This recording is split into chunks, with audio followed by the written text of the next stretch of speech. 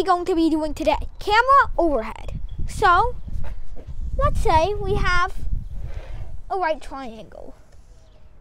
Looks simple, right? But now, it's going to all change.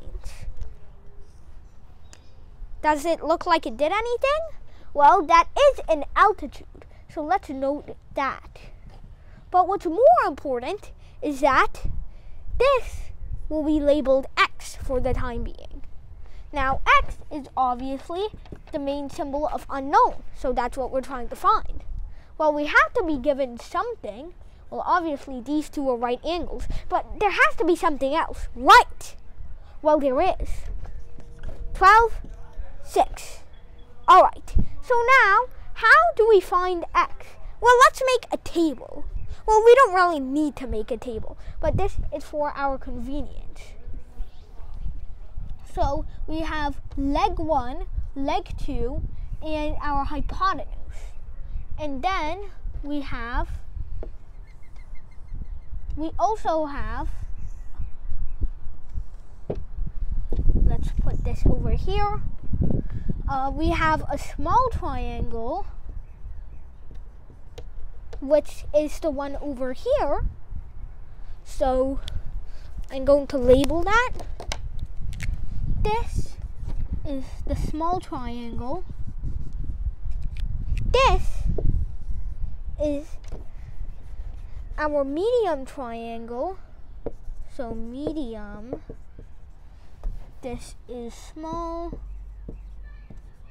And this entire thing is the big triangle.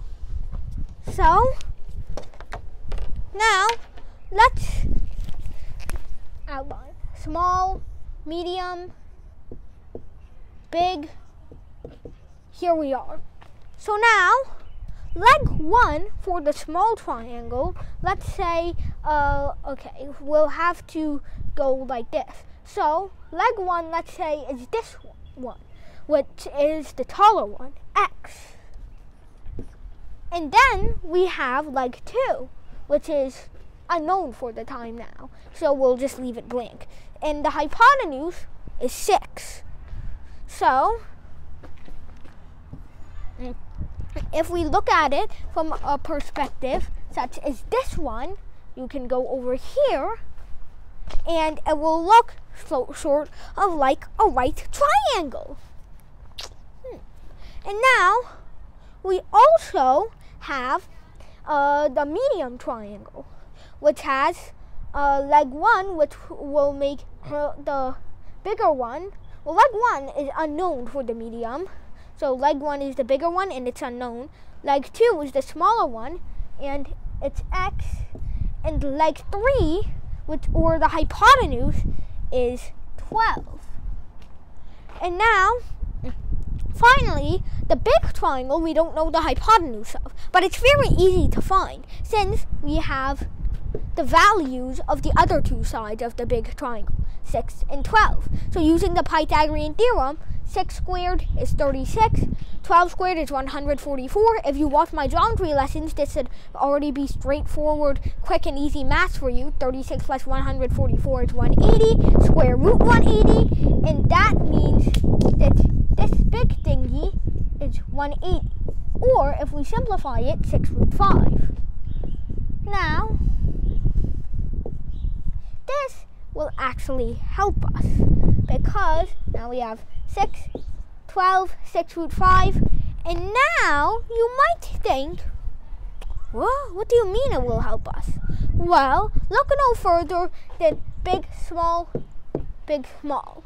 Since, if we remember from our geometry lessons, if you draw the altitude of a triangle, it will make two smaller yet similar triangles to the original. So that means that what similar means is that through a series of rigid motions, so through a series of transformations, that you can easily make one from the other. Like, for example, you have to use the rotation, translation, dilation, whatever, in order to get your similar figures. So similar figures is where you can use all forms of transformation except stretching in order to get one shape to another. So now, that means when we're doing similar figures, that means that we can make proportions. So since leg 1 of the small triangle is x and the hypotenuse of the small triangle is 6, then we can make a proportion x over 6. And the proportion of leg 1 to the hypotenuse for the small triangle, since it's similar to the big triangle, that must mean that the proportion for the big triangle is the same as well. So what is leg 1 of the big triangle? 6. What is leg 2? What is the hypotenuse of the big triangle? 6 root 5. So now, this actually gets even simpler from there. So now, we have 6 root 5 times x equals 36.